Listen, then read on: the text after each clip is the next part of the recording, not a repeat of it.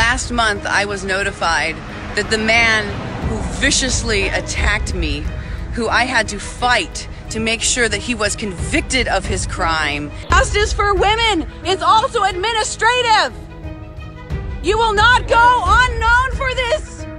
You will not deny women service. You will not let us suffer as we continue to be victimized by your bureaucracy.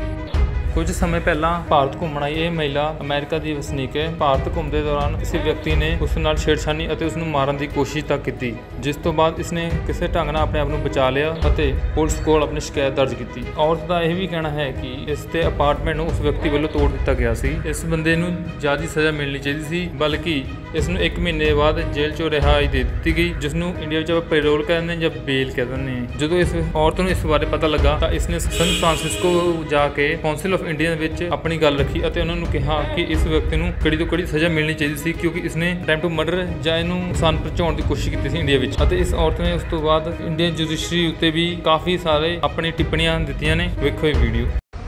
Last month, I was notified that the man who viciously attacked me, who I had to fight to make sure that he was convicted of his crime and he was sentenced in India, has been given bail on his appeal.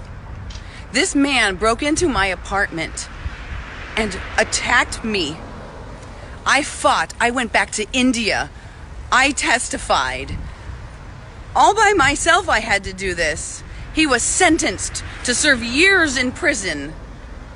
And then, on his appeal, a corrupt judge? No. Who gives him bail? Now, I am told, as my case is going to be taken to the High Court of India, their Supreme Court, you don't give bail to convicted criminals that are sentenced. I come here to the San Francisco consulate, where I need to have these forms notarized so that the High Court knows who my attorney is and that I am on board. And I am again denied service and assistance from the consulate in India, now San Francisco. They tell me now I need to go get it notarized locally, then go to Sacramento and have that notary verified. India's incredible corruption and lack of support for women that are attacked is continuing. They refuse to help me, yet they say they want to stop the violence against women in their own country. Yet a simple verification, a notary like the one I received in New York City at their consulate, I'm being denied here in San Francisco. They tell me I need to go to Sacramento and have a notary verified. They want me to spend thousands of dollars to travel the state of California on my own money because they've let a convicted criminal out on bail? We don't give bail to convicted criminals. So, all of my Desi friends, I need your help, and I need your help now. We're going to take this to the Supreme Court, the High Court of India. You do not let convicted criminals off when their victims were brave enough to go and testify. I need your help. The consulate cannot deny me assistance of a simple notary because I'm required by India to have them notarize it. They refuse to notarize it without making me jump through hoops. Help me, my friends. Reach out, tag, go online. Tell them this is not justice for women. You let me be denied assistance. I was attacked in my apartment. I flew back to testify alone against this man who attacked me, who threatened me. I had to have armed guards 24 hours when I was there.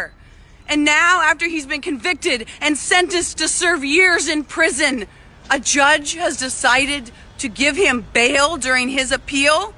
We are going to the High Court, but yet the Consulate of India will deny me assistance. They deny me. They want me to jump through hoops. They tell me to go to Sacramento before I bring my papers. These are their documents, and they want me to go through the state of California? I need help. I need help because the injustice for women is also administrative. You will not go unknown for this. You will not deny women service.